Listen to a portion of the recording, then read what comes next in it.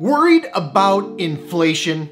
Wondering how to slay the inflation dragon? Want to know which investment strategy beats inflation and which stocks are killing inflation? Then you have to check out today's video. He is a best-selling author. 30-year-old Jason Fieber has a plan. This guy retired at only 33 years old. I don't know if I know too many people that have accomplished something like that.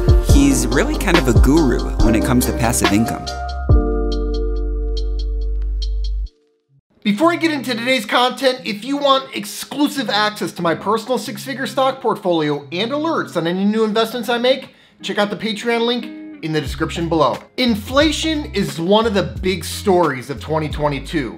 That's true for investors and it's true for, well, everyone else. So how do we investors slay the inflation dragon? Well, the first thing is to understand exactly what it is. And then you implement an investment strategy that beats it by investing in businesses that are killing it. Today, I want to tell you about the best long-term investment strategy and some of the best stocks to consider buying in this inflationary environment. Ready?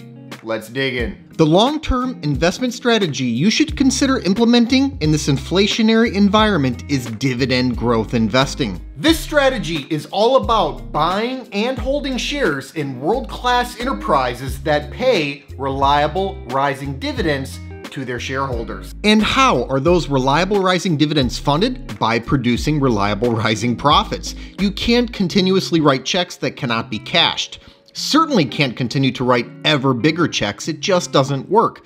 I like to say that dividends are the proof in the profit pudding, and as that pudding pile expands, so should the dividends. And it's the growth of the dividends here that is critical. It's not just dividends, it's growing dividends. This is key. After all, what is inflation? It refers to a general progressive increase in prices of goods and services in an economy. It's a rate of change, a rate of growth.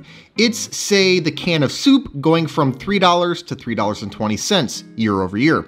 It's, say, rent going from $1,200 a month to $1,300 a month in a year.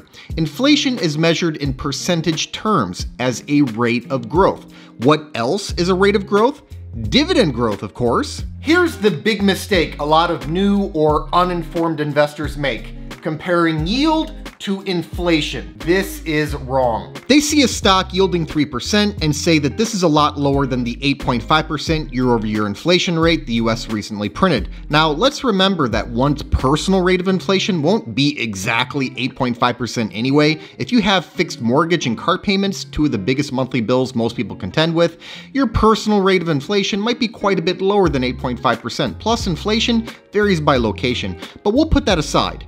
Yes, 3% is way lower than 8.5%, but yield in and of itself has almost nothing to do with the inflation rate. Yield tells you how much income you can produce from an investment, but inflation tells you by what rate things will get more expensive. Thus, you need to know by what rate your income will increase by. Comparing yield to the inflation rate straight up is incorrect. If this were a correct comparison, all stocks yielding 0% would be practically worthless right now.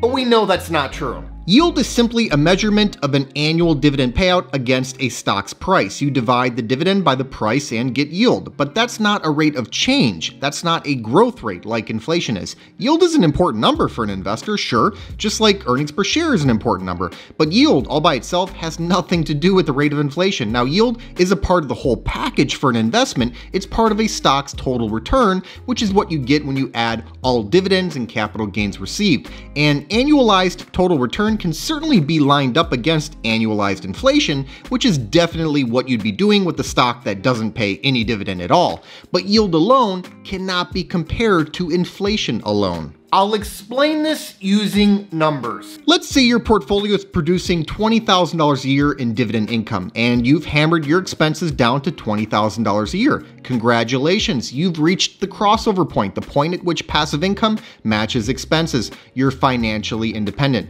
Now that $20,000 a year in dividend income could come about in many different ways. Maybe it's a $500,000 portfolio yielding 4%. Maybe it's a $400,000 portfolio yielding 5%. Or it could be a $666,000 portfolio yielding 3%, so on and so forth. Depends on how you've structured your portfolio. But as you can see, all of these yield numbers are lower than the 8.5% annual inflation rate in the US right now. Again though, that comparison is wrong. The rate of dividend growth, the rate of inflation. These are the comparisons to make. If a dividend growth rate is higher than the rate of inflation, your purchasing power is increasing, and vice versa, of course.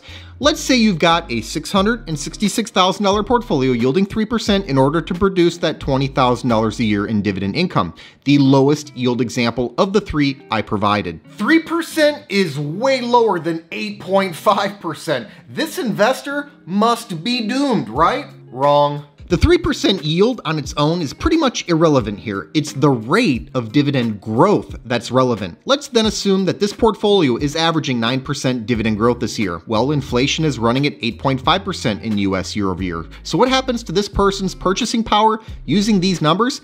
It went up. Their annual expenses go from $20,000 to $21,700, an 8.5% year-over-year increase. But their annual dividend income went from $20,000 to $21,800, a 9% year-over-year increase.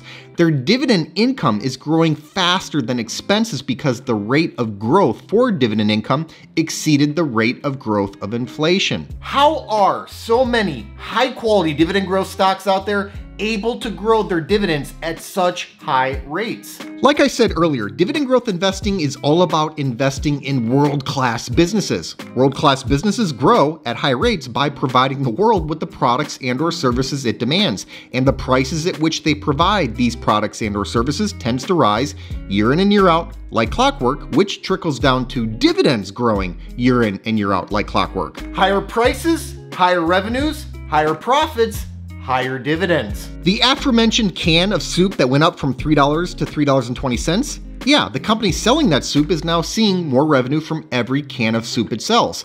The aforementioned rent that went from $1,200 a month to $1,300 a month. Well, the REIT renting those apartment units is now seeing its rental revenue rise from every unit it rents at a higher rate.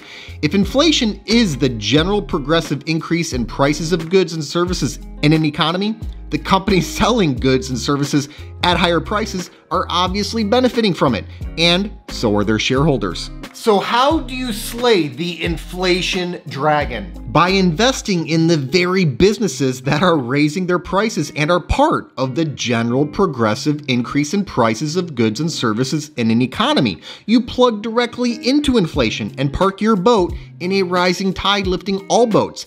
Everyone is complaining about higher prices across all goods and services, but these higher prices don't come from some mystical ether. They come from the very companies we can all invest in, right? Want to benefit from higher prices on food, rent, gas, etc.? Okay, buy shares in the companies that are now charging higher prices for all of this. I now want to tell you about 3 dividend growth stocks that are growing their dividends way faster than inflation. First up is Broadcom Inc., stock ticker AVGO. Broadcom is a global semiconductor and infrastructure software products company with a market cap of $239 billion. Technology is taking over our lives, and that bodes well for the likes of Broadcom. Data centers, software, connectivity, broadband, wireless, etc. There are so many ways in which Broadcom can profit from technology's tightening grip on all elements of our global society. And profit they have, profit they do. Not only that, but they regularly grow their profit at outstanding rates, which has led to outstanding dividend growth. Broadcom's 10-year dividend growth rate is an astounding 43.6%. How's that for beating inflation? When your passive income is rising at a double-digit clip each year, even an 8.5% annual inflation rate isn't the big bad boogeyman it's made out to be. Now, to be fair, Broadcom's more recent dividend growth has been a bit more modest. Their last dividend increase came in at 13.9%. Still, that's way higher than the annual inflation rate in the US. Plus, you even get a nice yield of 2.8% here. And with free cash flow covering the dividend approximately twice over, the company's track record of 12 consecutive years of dividend increases looks set to get a lot longer. Next up, take a look at Domino's Pizza Inc., stock ticker DPZ. Domino's is a multinational pizza restaurant chain with a market cap of $14 billion. One thing that's gone up quite a bit recently, the pricing of all kinds of food. How did that happen? Companies that are part of the global food chain raise their prices, of course. This can actually benefit Domino's in two ways, besides the obvious higher absolute sales base and all that comes from that. One, it gives the company cover to raise its prices. They won't stand out when everything is going up. Second, higher grocery prices can end up making Domino's look more attractive as an alternative. When prices go way up, consumers sometimes trade down. Sticker shock at the grocery store can play right into Domino's hands, and that keeps this dividend growth train chugging along at a high speed. Domino's has grown its dividend at a 5-year rate of 19.9%. Impressively, they haven't lost a lot of steam. The most recent dividend increase came in at 17%. That's twice as high as the rate of inflation. Now, the stock's somewhat low yield of 1.2% makes it difficult to build an entire portfolio around the likes of Domino's. However, some exposure to businesses growing at this kind of rate can boost the overall dividend growth rate of your entire portfolio.